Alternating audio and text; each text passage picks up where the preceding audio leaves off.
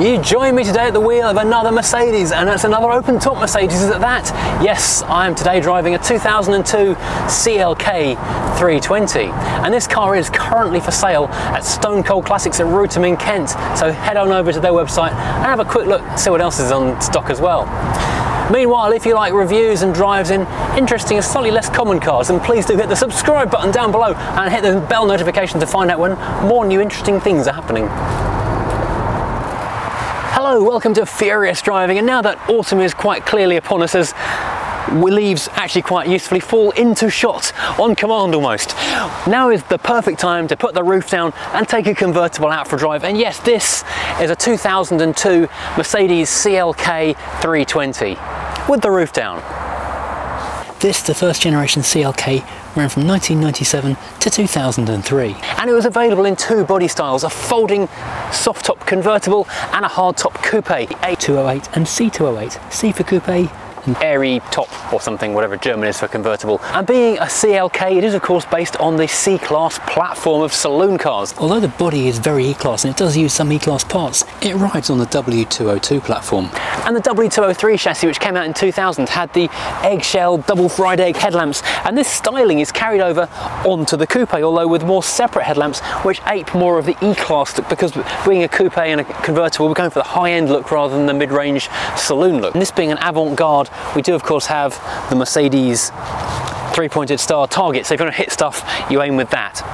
Now that combination of C-Class and E-Class elegant flowing lines does continue into the side, where early noughties design was carrying on from well, all of the 90s design. Lots of curves, flowing lines, that was very much the order of the day. So we have these very curvaceous wing mirrors which now have the fully integrated indicator lights. This is quite an achievement in the early noughties, not in terms of technology but certainly in terms of shock and wow factor. Also wow factor, we've got little sensors in the door handles so we can keylessly enter the car if we want to. And this does look quite aggressive with the body kit and the AMG alloys. This looks very, very stanced almost, but it's also still a very clean and elegant design, especially as you come around the back and you have, well, behind all of the full-size four seats in here. So it's a full-size four-seater pretty much, a little bit tight on the rear legroom. But this little deck area here, which covers up over the hood, does give it a very strong racing design element. It's a bit like the Porsche Speedster rear area behind the seats. And with the roof down, this is very elegant indeed. The roof completely hides underneath this lifting cover. It's all electric, so you push one button, this lifts up, the roof goes down, that goes down again. Easy as you like, and then it's very, very simple and elegant. And of course, with the windows down, let's find those window switches. They are frameless windows, and once it goes down it's pillarless, so you have a clean sweep all the way to the back of the car. How pretty is that?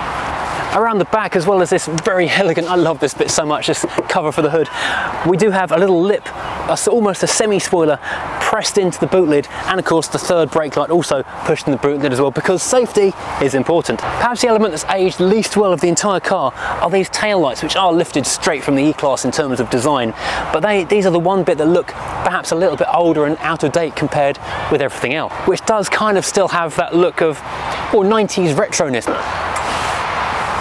Now if we pop the hood, we'll find anything from an inline 4 up to a V8. In this case though, we've got the M112 V6, this being the 320. This is a nice compromise between practicality and performance, and it does sound rather nice as well. In standard tune, this thing has got 221 horsepower, 310 newton meters of torque, and it will throw the car at the scenery 0 to 60 in 7.9 seconds, which is more than adequate for a car you're meant to be cruising the boulevards in.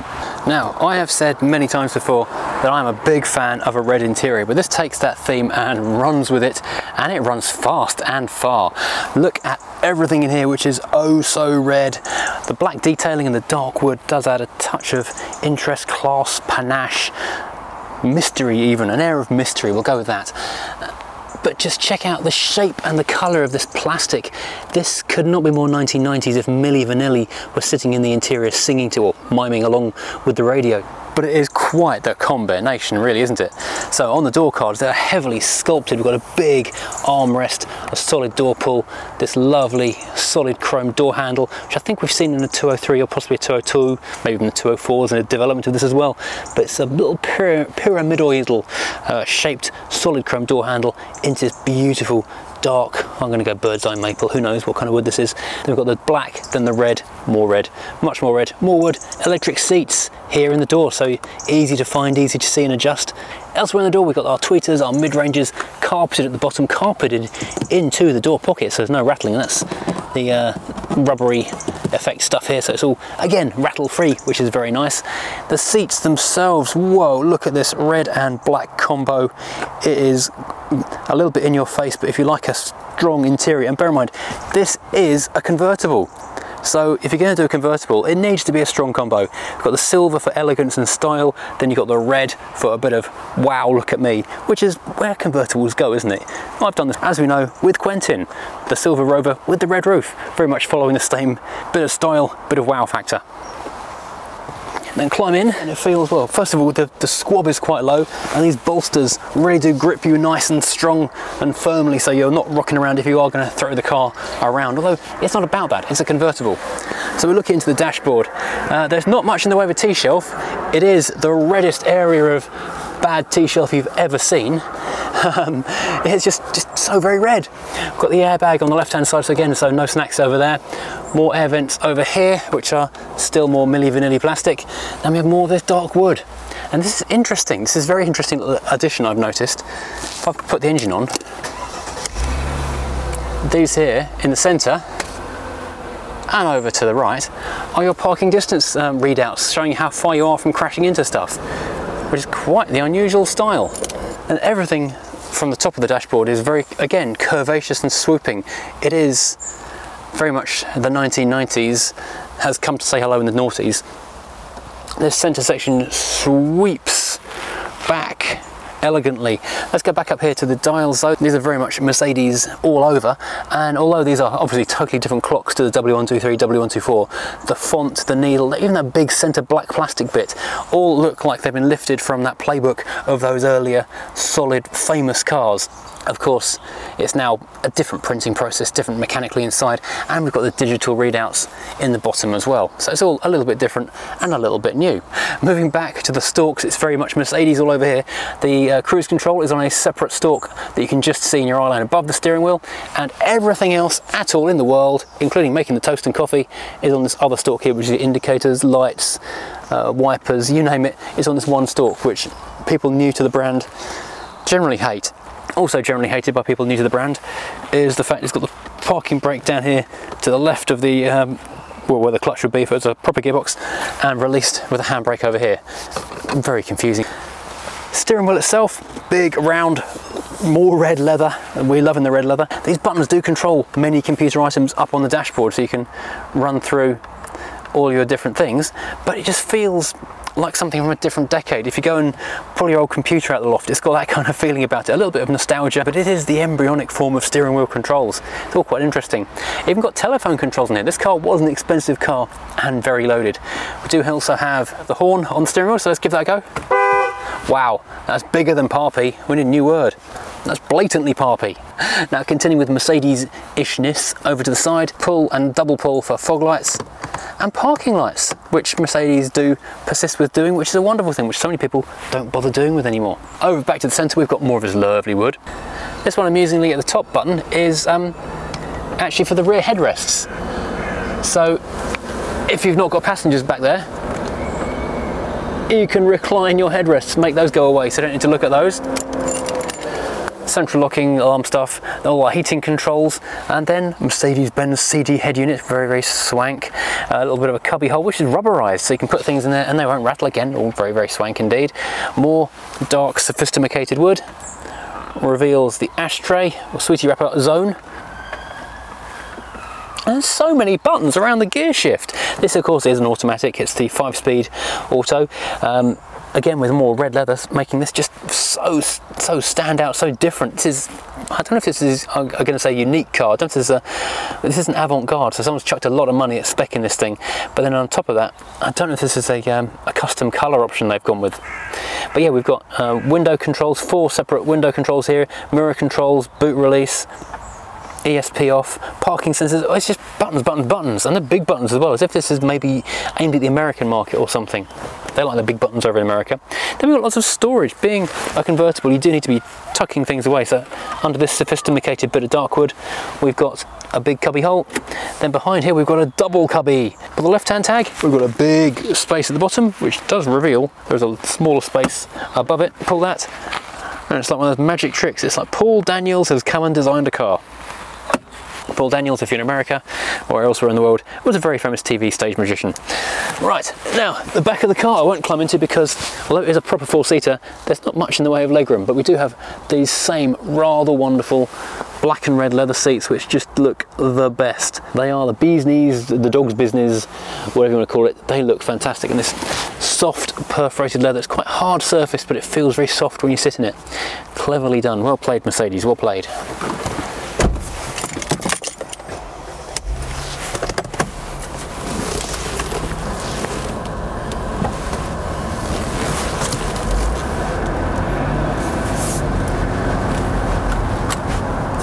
So, pulling away with the big V6 in front is just so effortless.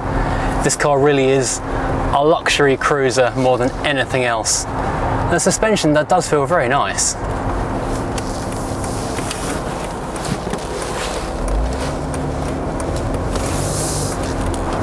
Now it's a fairly safe thing to say that the German-built Mercedes are definitely the best-built Mercedes, and these ones all came out of either Bremen or Osnabrück, so you know you're in for a fairly solid old bus, even if the early noughties wasn't the high point of Mercedes quality control.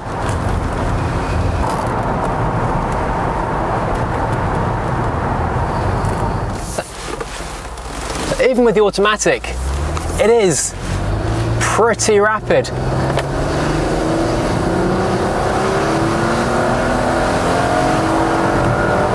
Uphill, that's 60 already. It does not hang around at all.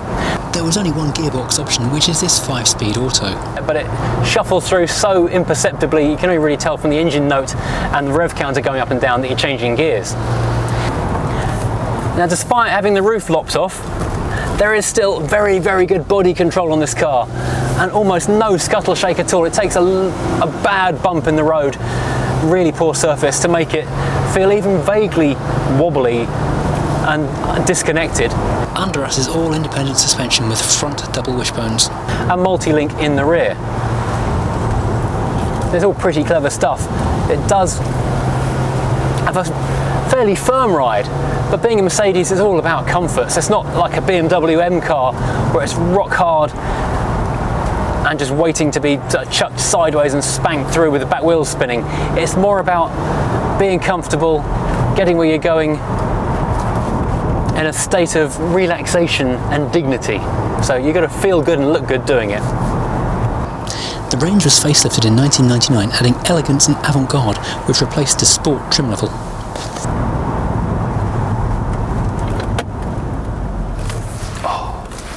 And we come up to a halt and just the lightest burble from that V6.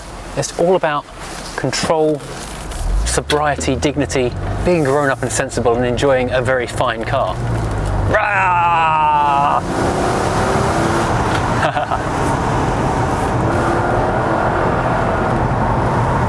That does sound nice though. That V6 has got a lovely note to it. The steering is quite light. It's a big wheel and you'd think it might feel a bit heavy and cumbersome, but it really doesn't. It's very easy to waft around in. And the pedals have got kind of a soft feel to them as well. Almost like a sprung feeling underfoot as you push the accelerator and then the brake, and the brakes do bite very hard indeed.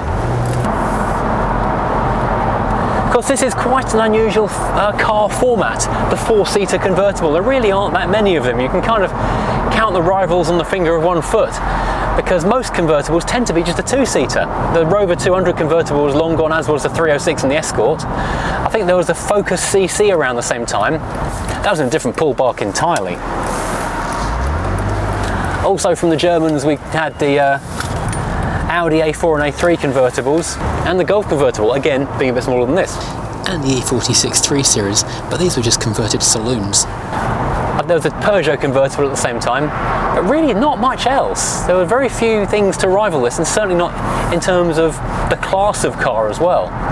If you want to go up a couple of notches, then you could have gone for a big old Rolls-Royce convertible. As I've said on numerous occasions in the past, I'm not a huge convertible fan, I'll be honest about that. But if I was going to go for one, I think I'll be looking at maybe something like this, because it has the feel of a closed car. It's got the solidity and the lack of scuttle shake. And of course, being a Mercedes, the roof doesn't leak, which is often a problem on a convertible. I know we shouldn't be tarring Mercedes with Fiat brushes, but we have owned 2 Fiat convertibles and both of them have leaked horrifically. But weirdly, my Rover 200 convertible does not leak a drop of water. Who knew? It's nice, you really don't get buffeted by this thing either. The wind is fairly still in here with the windows up. There's just a little bit of a breeze blowing around the top of my head, but not much else. It's really quite dignified. Well, thank you for joining me today here in the CLK. It is a luxurious and comfortable place to be. Some people might think the red is a bit too in your face, but for me, there's not much better than a red leather interior in a car. It's just the best. So I'm quite a fan of this thing, and I'm liking it quite a lot. If you enjoyed this, please do hit like and subscribe as always, and join me again next time driving something completely different.